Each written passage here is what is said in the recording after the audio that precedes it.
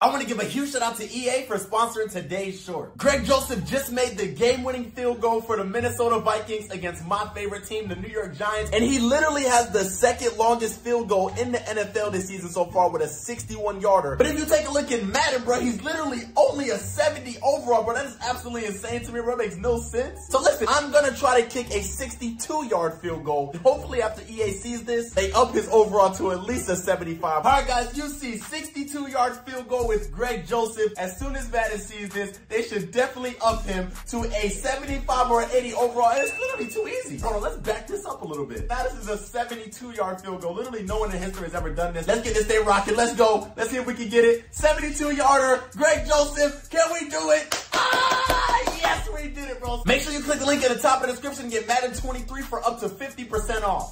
It's time to get in the spirit. The Madden Holiday Spirit.